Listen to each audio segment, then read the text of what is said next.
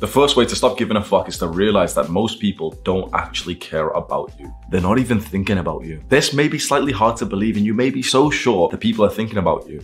Why? Really question this right now, because you've probably never done this. Question why most of us think that everyone else is looking and thinking about us. Why is that such a common trait these days in these modern times? Maybe because of the conditioning that we've been brought up with. You're a superstar, yay! Oh, here you go, participation trophy. You're so important, you're so special. Oh look, the nerd who's exactly like you in the Hollywood movie. Everyone's looking at him. Oh my god, he keeps getting bullied. Everyone's thinking about him. Bro, newsflash. Unless you're like Andrew Tate, no one's really thinking about you. Honestly, and you might not believe this because you've got this like huge inflated ego, and it's not your fault that you have that. The modern times is really fucked. It's like the things that sound like good ideas, like, you know, inflating kids' egos and telling them, yeah, you're really special. Like, it hasn't really turned out that well, because now these kids are just like brain dead and they just think that they don't need to work hard anymore. At the same time, you probably agree you've been conditioned to think that you're so important to everyone else, and the thing is, like, they don't care. Guess why? Because they're thinking about themselves. Because they've went through the same conditioning as you. So we're all sat here thinking about ourselves and also thinking that everyone else is thinking about us when everyone else is just thinking about themselves. You're not that important. Once you realize that most people don't actually care about you or don't even think about you that much, you start to feel a little bit more free and think, okay, fuck it. Like, they're not even thinking about me anyway, so I can live the way that I want to live.